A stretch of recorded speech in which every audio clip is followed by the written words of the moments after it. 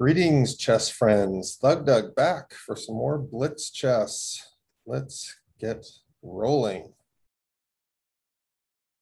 Time to right this ship. We've had a couple difficult games. Playing against Annexed 2060. Sicilian.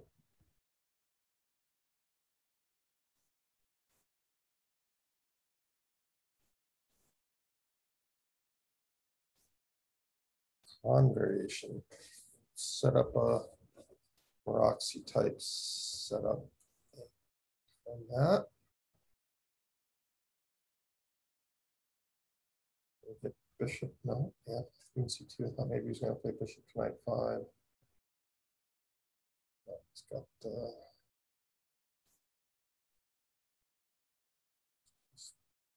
develop our pieces here.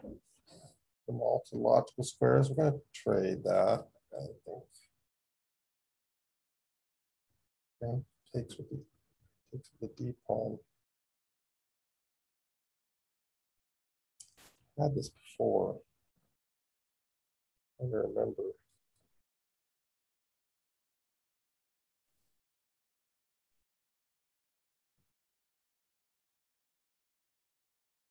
My reaction is to play f4, but I think that's probably not right. Because of why? Because of f4 then e5.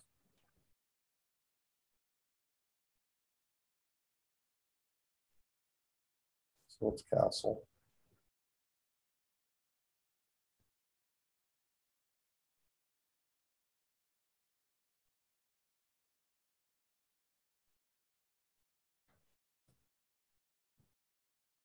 He plays e5, okay.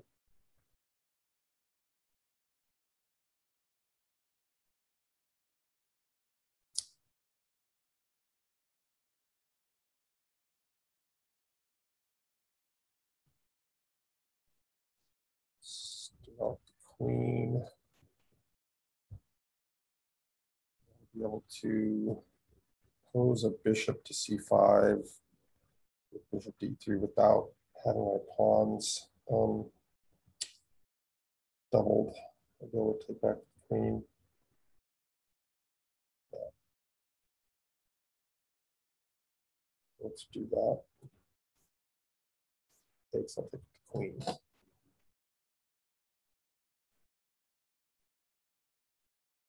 feel like this is a little more of a positional way to play the position. Okay, that's interesting. Huh. Didn't even really consider that move.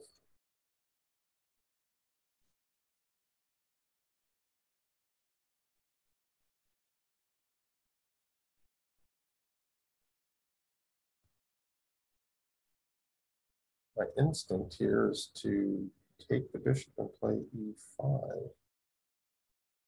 Right? Take the bishop, pawn takes, pawn to e5. He takes, I take the check.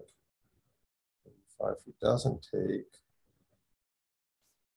This could get complicated.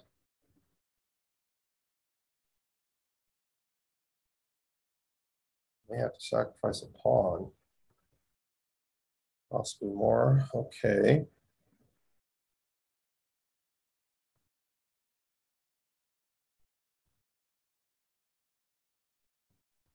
Go here.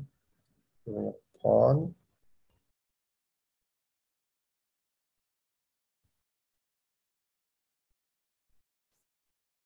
What are the other options? Oh,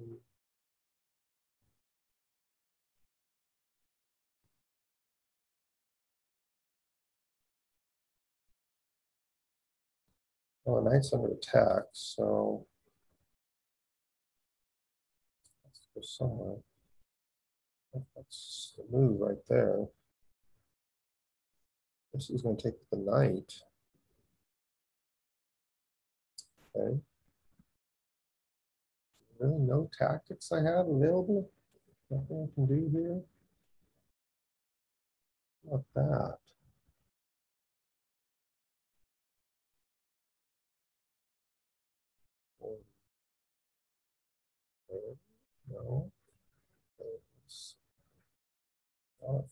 threaten his this way. So pin the knight, threaten f4. And if he castles, I've got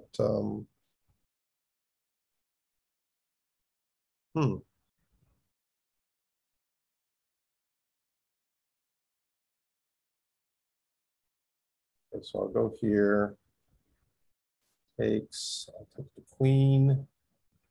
It's got a castle, and I'll get the d pawn back. Well, he can't castle because of checkmate. So, but I'm also threatening rook over, harassing his queen.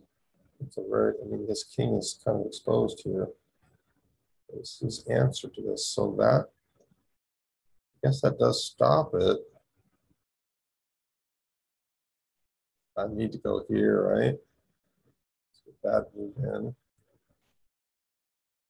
Bishop's going to go there, getting the pawn back. Then he's going to castle, get out of trouble, which I don't want him to get out of trouble. Take advantage of, no, so go there, the knight's hanging. Take, he's probably going to castle kingside, yeah.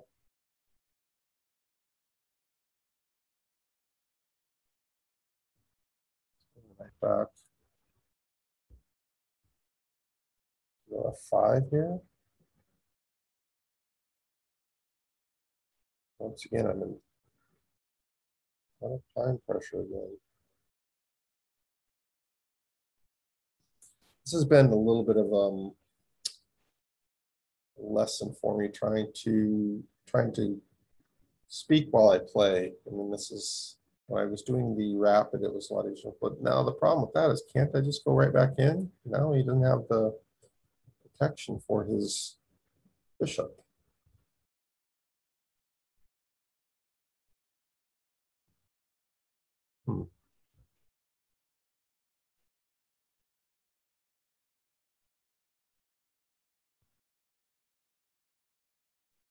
Guess he's got just enough time to get everything safe. I get rook up and double, but he'll, in the meantime, he'll escape, it looks like. Maybe not. Huh. Now what is he doing? Isn't that just winning? I hope it's winning. I could really use an easy game today. Yeah. Oh boy, that's kind of what I needed them, to be honest. I had a couple unfortunate games. Let's take a look at the tactics involved here. This is let's go to our first real tactical position. That. What's the evaluation of this position? Good for me. So that was not necessarily a great move. So it does, I think it does like my, yeah, it suggests black trades and then instead. And it likes that move. Then obviously that, and that's what I played. That's what it played. Okay, now it wants to play the knight all the way back. So okay, so I had the right instinct, but I didn't follow it up correctly. Which is interesting. I'm not really sure why that's better. Let's see. I mean, it says that's a dubious move, but it doesn't lose much, and I understand it. So I think we can go with this. And then it says best move is to take. Yeah, that's what we did. And then, oh, interesting. Now C5 to give a square for the knight. So this is not great. Now he can go there, and he's pretty much equalized.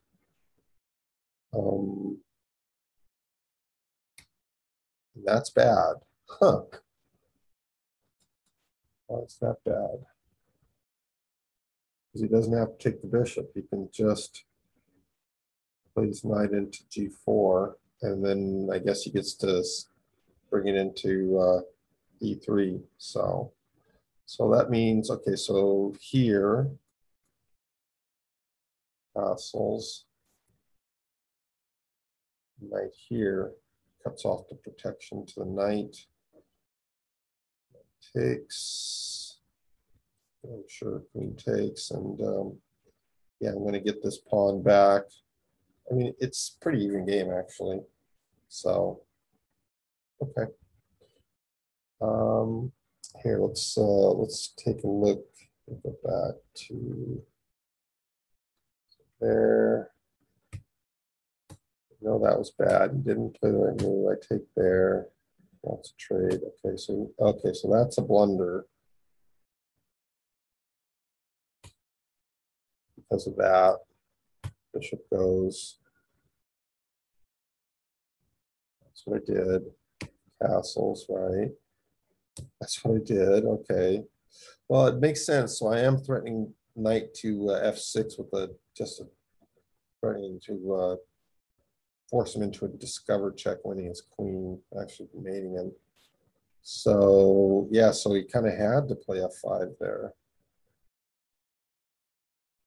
And if he's got to play f5, then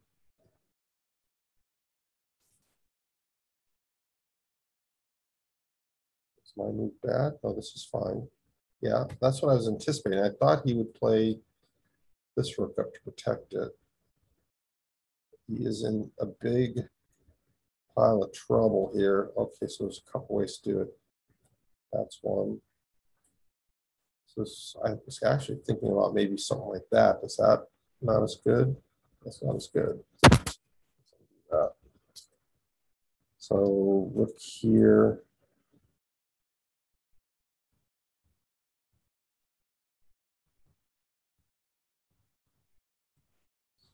Threaten. Okay, so force this knight now, so that way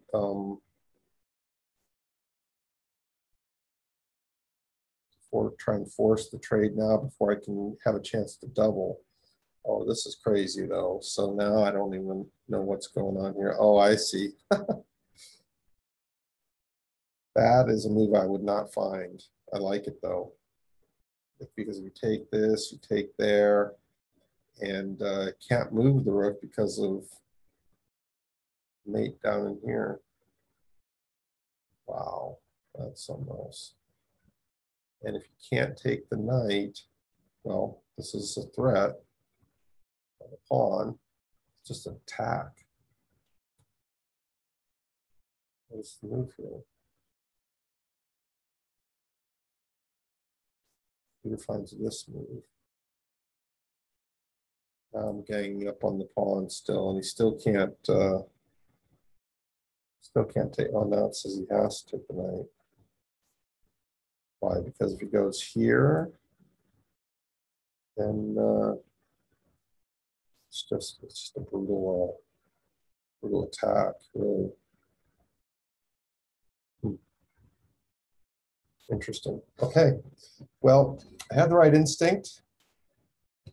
He didn't follow it up right. I didn't follow it. It got chaotic, but ended up being an easy out for me. So happy for that. All right, guys. Thank you for watching. I'll talk to you later. Bye.